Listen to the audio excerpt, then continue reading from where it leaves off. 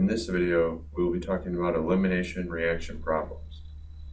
For this worksheet, we have to determine the major products of the 5 reactions and state if they are E1 or E2.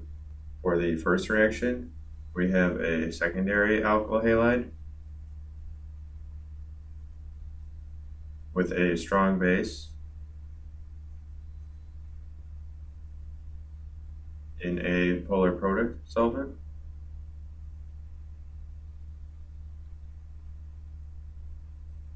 with a negatively charged nucleophile.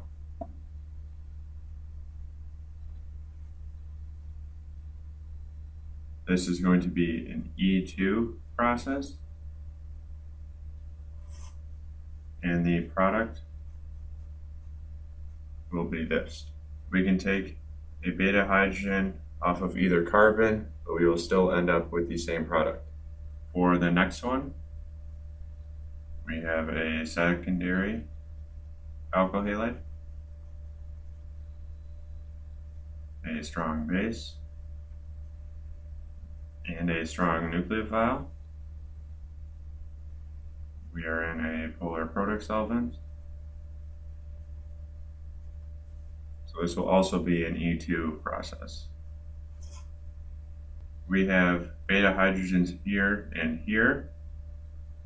However, the beta hydrogens need to be anti-periplanar, and this carbon does not have the beta hydrogens as anti-periplanar, but this carbon does. So our product will be this. For the next one, we have a secondary alkyl halide with a weak base and a weak nucleophile. Therefore, this is going to be an E1 process. Even though this is a secondary alkyl halide with the weak base and nucleophile, this will favor an E1 over an E2. For the product,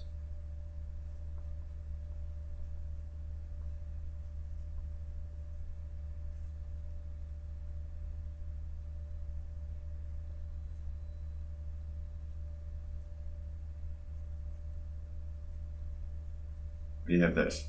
For the next one, we have a similar reactant. However, we don't have a double bond here, and this is a tertiary alkyl halide. And we also have a weak base and nucleophile. Therefore, this will be an E1 process, and the product will be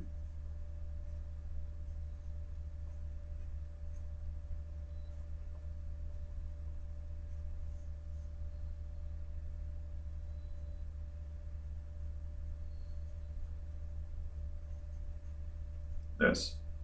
This will be an E isomer here, not Z, because E is going to form the most stable alkene.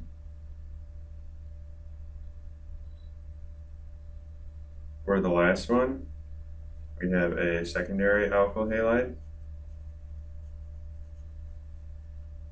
and we have a strong base and nucleophile. Therefore, this will be an E2 process, and the product will be this.